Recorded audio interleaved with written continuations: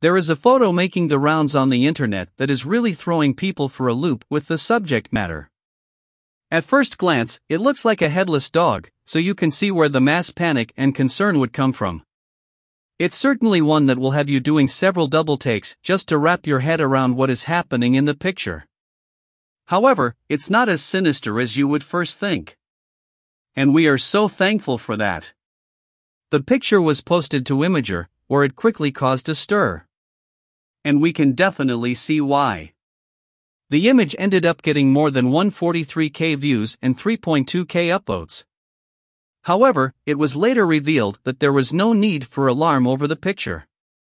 It was simply a pup who sadly had to undergo surgery to have his front leg amputated. The photo was an unfortunate result of his owner getting a picture as he turned around to lick his side. Using a drawing diagram, someone was able to demonstrate how the picture happened in order to dispel confusion for people online. To further put everybody's minds at ease, the dog's owner came forward with a full front picture of the now famous pooch with his 3 legs. He's an adorable little thing, and we can only speculate that it's only a matter of time before he becomes a pet influencer on social media.